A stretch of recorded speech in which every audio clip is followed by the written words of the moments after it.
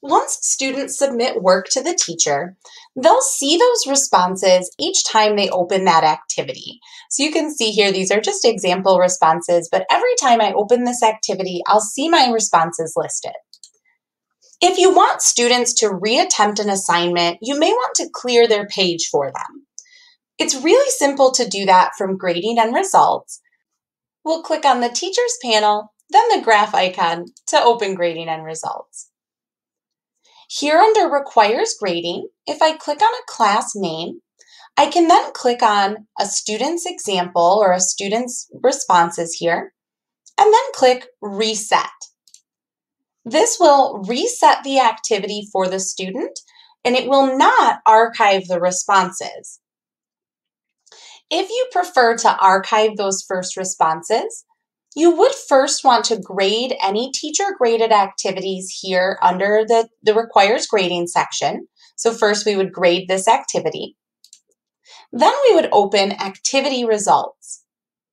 From here, we'll choose a class or classes at the top, and then the unit or chapter where the activity is that we'd like to reset.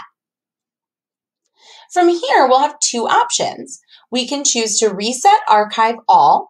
That will clear all of the work for the students that are listed and archive their responses. You could also choose just one student by clicking on the student's name, then scrolling down and clicking Reset Archive. That will, again, reset the page for the student, but will save and archive those previous submissions for the teacher to go back and view. Of course, once you've done this, you will want to check the settings on your assignment just to be sure that it's still open for students. So we'll click on the Assignments tab here, then choose the assignment that we want to reopen and click Edit Assignment. There's a couple of things you'll want to check once you edit the assignment. You'll want to check that the due date is either in the future or is set to open-ended. A soft deadline will not allow students to resubmit after the due date. The submission limit can be set to 1 if you've already archived the responses. If you prefer not to clear the page but reopen just the assignment, then you would want to go ahead and set that attempt at 1 higher.